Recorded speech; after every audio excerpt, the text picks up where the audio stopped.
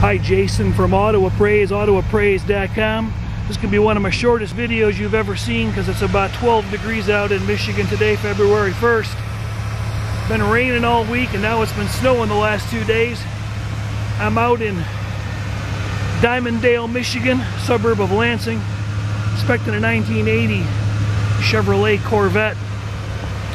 Represented to be a 75,000 mile car. I do apologize if snow gets on the screen as we're doing this. It's probably going to happen. Car's got completely original exhaust, including the original catalytic converter all the way back to where they split. Got new performance mufflers under there. You can hear a slight exhaust leak where it's clamped in on probably the right hand side, nothing too detracting. Car's got very nice reflective quality. I didn't detect really any overspray to speak of. A couple touch-ups noted here, a little crack there. You know, typical Corvette stuff. A couple nicks there where it meets the body. Body's actually visually in very nice shape. Small little hairline stress there and a little 1-inch crack there. I do apologize for the snow coming down. I have no idea how this video is going to look when we're done. Very good, solid, original OEM underbody, OEM suspension front and rear. I hope the heat works.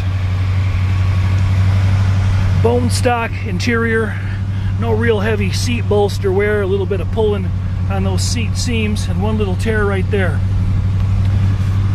Some paint's chipped off on these seat frames, but original 1980 date-coated seat belts. They retract as they should. Carpet kit's got a little sun fade, but nothing drastic. Door panels are in wonderful shape. Original trim tag is present. Code 83L paint, 722 red leather interior. Car's showing 75,000 miles. Power locks are working. Power windows are working. Stereo's working. Heater and slides are all working freely. All the gauges are working except for the clock. Had a cold start oil pressure of about 35, 38 pounds, just short of 40, and it's still holding up there pretty good. We just fired it up and backed it out of the garage. We're not going to drive it today for obvious reasons. A couple flaws to point out. The clip to hold this lock button in is probably broken from the back side, needs to be replaced. Power windows go up and down as they should. The passenger one goes a little slower than the driver's one. That one races up. Wipers work.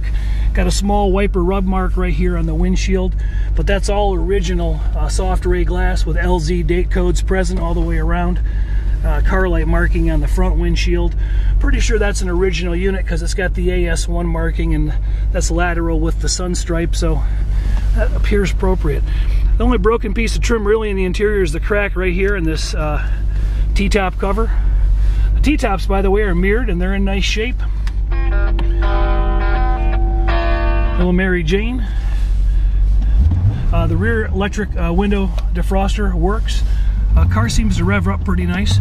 Maybe we'll take her for a quick circle here in the parking lot just so that we can witness it moving.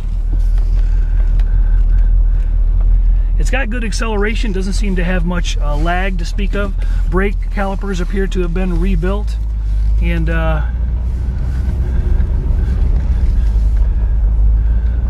they look like they're in good shape.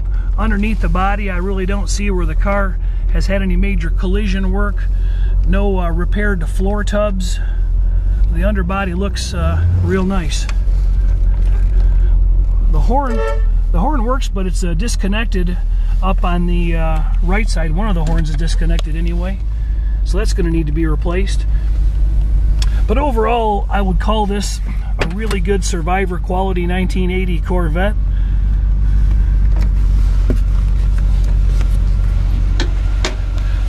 Headlights are operable. VIN's present as it should be. Trim tag present. Oh, we got a headlight bulb out there. I'll check the brights later. Parking lights do appear to be operating. The car has had a repaint, in my opinion, although there's really no obvious detectable overspray present.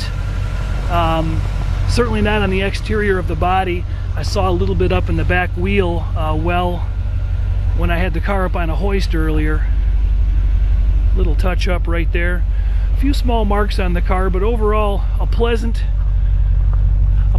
car for a 1980 Corvette. Factory red car. Wheels are in nice shape.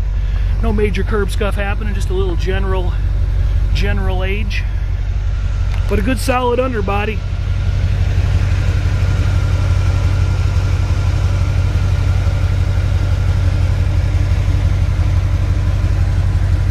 Alright, I'm kneeling in the snow. That's enough of that.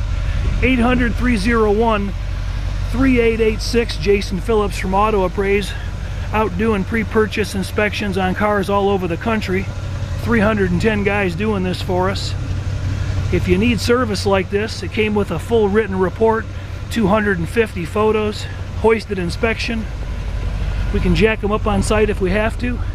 We can usually test drive them, but not in conditions like this. You can't blame the seller for not letting us drive this car today. Let us know if we can do an inspection for you sometime. Thanks for watching. Check out some of our other cool classic car test drive videos. Be sure to leave some feedback, some comments. Thanks again. Carpet kit's got a little sun fade, but nothing drastic. Door panels are in wonderful shape. Original trim tag is present. Code 83L paint. 722 red leather interior. Car's showing 75,000 miles. Power locks are working. Power windows are working. Stereo's working. Heater and slides are all working freely. All the gauges are working except for the clock. Had a cold start oil pressure of about 35, 38 pounds, just short of 40, and it's still holding up there pretty good. We just fired it up and backed it out of the garage. We're not going to drive it today for obvious reasons. A couple flaws to point out. The clip to hold this lock button in is probably broken from the back side, needs to be replaced. Power windows go. It's got good acceleration, doesn't seem to have much lag to speak of. Brake calipers appear to have been rebuilt, and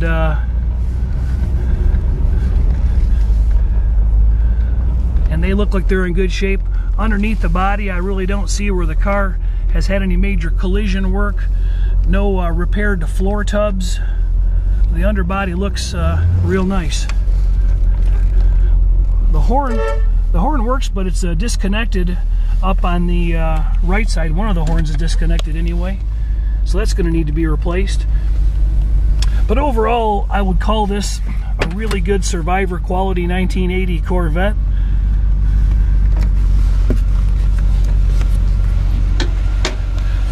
Headlights are operable, up and down as they should.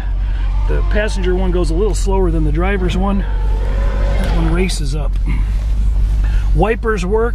Got a small wiper rub mark right here on the windshield, but that's all original soft ray glass with LZ date codes present all the way around. Car light marking on the front windshield. Pretty sure that's an original unit because it's got the AS1 marking, and that's lateral with the sun stripe, so that appears appropriate. The only broken piece of trim really in the interior is the crack right here in this T-top cover. The T-tops, by the way, are mirrored and they're in nice shape. Little Mary Jane. The rear electric window defroster works. Car seems to rev up pretty nice. Maybe we'll take her for a quick circle here in the parking lot just so that we can witness it moving. Not really any overspray to speak of. Couple touch-ups noted here, a little crack there. You know, typical Corvette stuff. A couple nicks there where it meets the body. Body's actually visually in very nice shape. Small little hairline stress there and a little 1-inch crack there. I do apologize for the snow coming down. I have no idea how this video is going to look when we're done. Very good, solid, original OEM underbody, OEM suspension front and rear.